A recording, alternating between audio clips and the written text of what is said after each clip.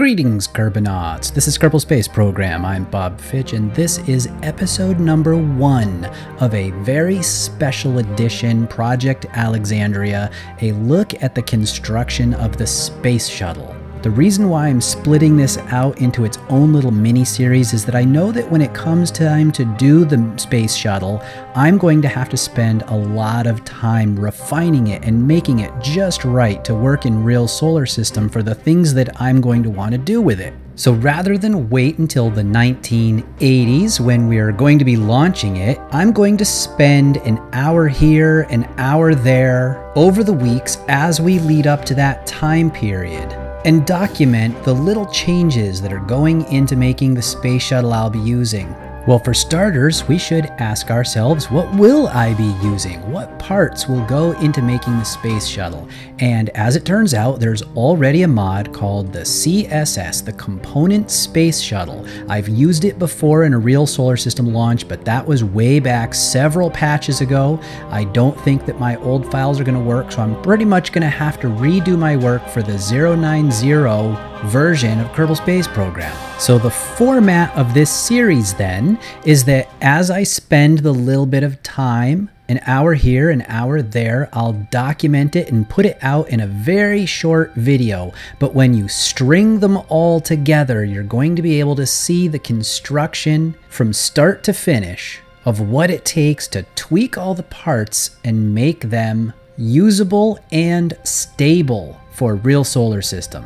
So for starters, I have taken my base install here. This is the one that Kerbal Space Program installs. I download it off of Steam, and after I do that, then it goes in here to this folder, and then from there I can copy it to other locations, such as some of my older ones here where I had a whole bunch of mod viewers, or my base installs where I have different versions still saved. Here's Project Odyssey. This one is my AMA series. And this real solar system is my history series. But I figure if I'm going to be doing shuttles, I probably want some of the newer stuff, the newer tech. So I'm going to go into 0.90 and make a brand new install. And then in there I have installed already a few things, not too many things, but you have to have real solar system right there and some real solar system textures. I have my simple part organizer, except it doesn't seem to work. Tweak scale and some procedural parts. CSS here is the folder where the parts for this mod actually go.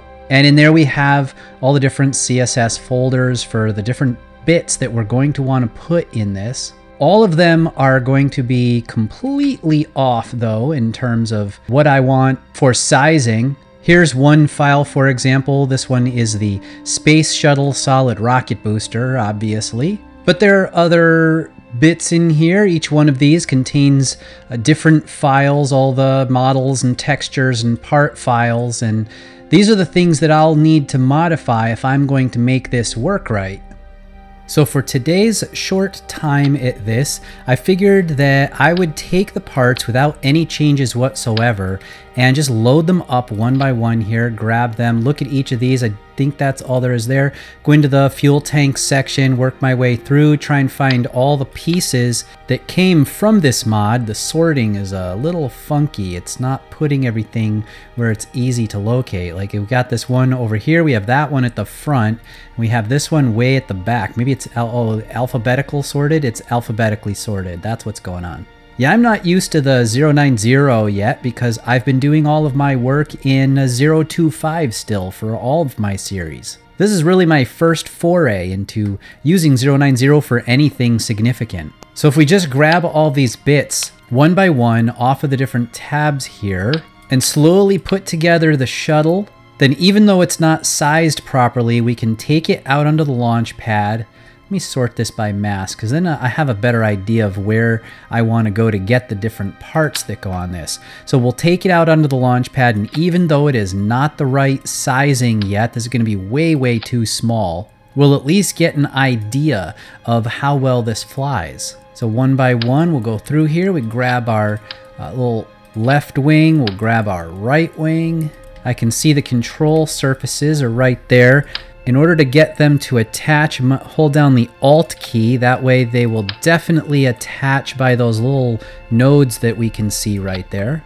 Then turn on the lock right there. See the angle snap? Make sure that this is angle snapped on there pretty good. The CSS tail. All right, we need to rotate that one around and also hold down the Alt to make that lock into place. Under engines here, we can see we have main shuttle engine. So we'll grab that, duplicate that a few times, put that in there.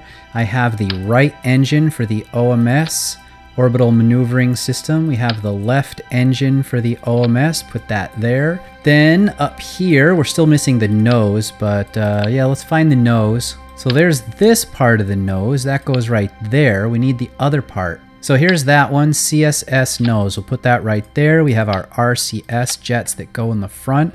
So the shuttle's looking pretty good at this point. We'll have to flip this around and attach it. It looks like it attaches right there. Now, I have landing gear in this, but I'm not putting the landing gear in yet. I'm just trying to get an idea of how well this is going to fly. We have our nose cones there. Let's find the solid boosters and the decouplers. So here's our decoupler. We'll stick that on there and symmetry that to put one on each side. Find our solid boosters. Where are they? There we are, Space Shuttle solid boosters. So we'll stick that right there. We're trying to get it attached to this decoupler, which I put a little bit of it right there. So that looks like it is attached. Excellent. So now we just need our nose cone, which I had out here just a second ago. So here's our nose cones. They have little markers on them to show the separation direction. The little red, see, look at that. Separate direction. So the red arrows need to be rotated to point out that way. So there we go. We have ourselves the basics of the space shuttle. I'll have to maneuver all these little bits over here into the right staging. So let me take care of that real quick.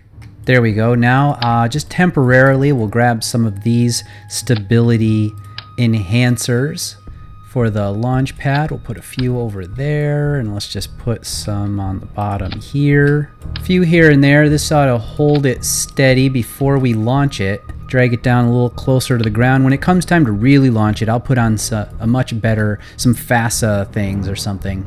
And that is it. So I'll just leave that as untitled craft for now. That doesn't really matter too much. Now we shall take it out onto the pad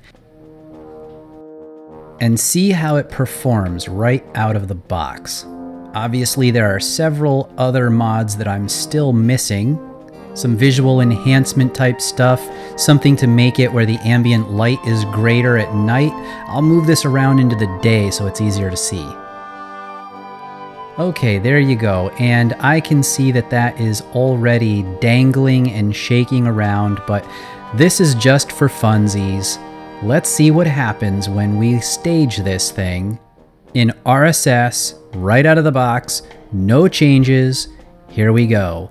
Power up and stage. Oh yeah, that is already clearly not going in the right direction.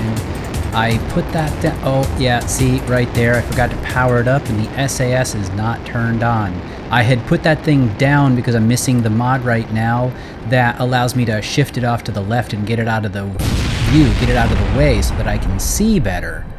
Oh, nice explosion. But because I put it down, then I couldn't see that I hadn't throttled up yet. So we'll have to do this one more time, this time with the SAS turned on and with the throttle to full. Whoa! Okay. What is it doing? Oh man, I lost my engines, and it looks like that point when where it's attached with those SRBs. Yeah, maybe not exactly how those things should be attached. We'll just stage those off there and see how this thing goes. I think it is time for an abort sequence. We'll just get rid of everything here. We're going to go EVA, and we're gonna use our, well, we don't have any parachutes, but well, we're gonna have to do something. So we'll just go out here and use our RCS to slow our fall. One by one, we'll work our way through the crew. Fortunately, there are either only 4 spots or I can only see 4 spots when I switch over and look at that. Well, I don't know. Hopefully he is going to survive. We will see. No parachutes. Well, survive or not, that's going to do it for the first episode of Alexandria's mini-series spin-off. Boom! Oh, yep, looks like we made it. A few more explosions. Well, don't worry, this is not taking the place of Alexandria or anything else for that matter. Alexandria will continue every other Monday. Odyssey will continue every other Monday.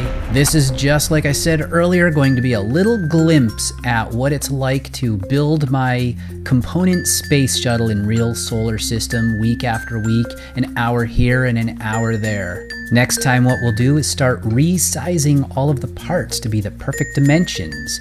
Until next time, I will see you later, Kerbonauts.